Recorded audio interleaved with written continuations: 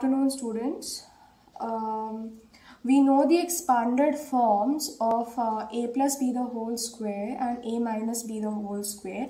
Today we are going to derive and see how a square minus b square is equal to a plus b into a minus b.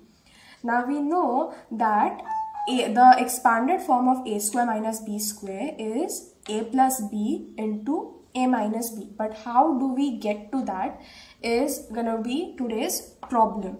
Now when we say a square, we know that the area of a square is side into side, the length of its side multiplied by the length of its sides.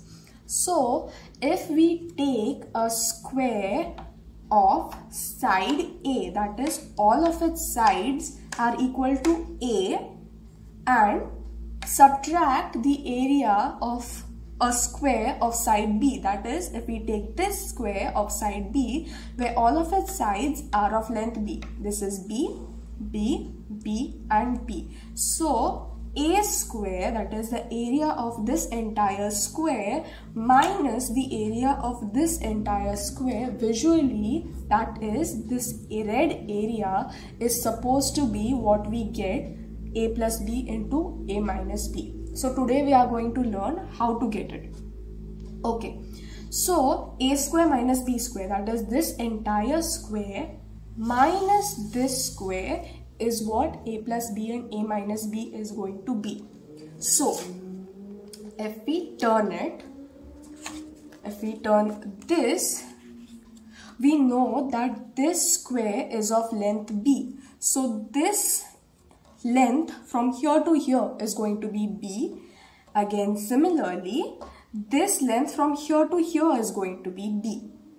This entire length from here to here is going to be A. From here to here it's A. Here to here it's A. And here to here it's A. We already know that this square has side B. So this side is B. This side is B. This side from here to here is B. And this side from here to here is B.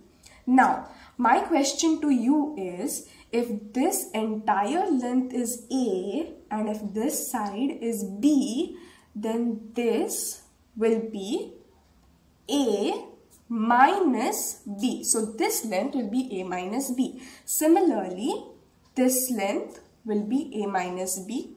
This length will be A minus B and this length will be A minus B.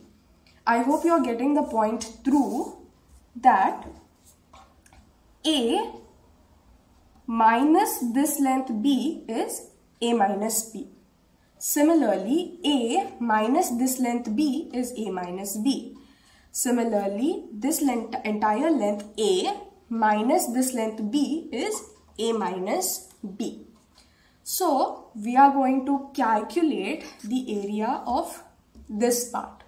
That is A square minus B square. So we are going to calculate the area of these three objects, of these three shapes.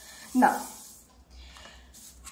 that's why A square minus B square is nothing but area of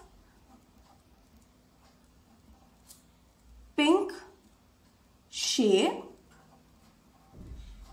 plus area of brown shape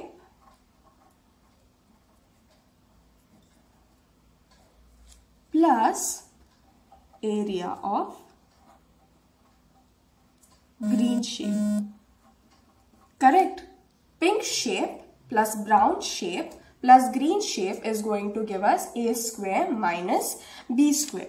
Now the area of pink shape, that is this square, it has this shape. It has its breadth as equal to A minus B and length as equal to B. Length is B and breadth is A minus B.